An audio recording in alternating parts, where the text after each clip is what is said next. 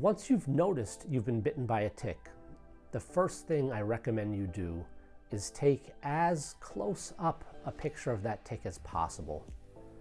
While removing the tick, there's a good chance that the tick will become somewhat mangled, making identifying it later in the emergency department much more difficult.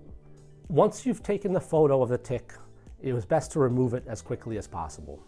Removing a tick is done rather simply with just a very pointy set of tweezers, grabbing the tick as close as possible to its mouth parts where it's attached to your body, and pulling with a steady force to remove the tick.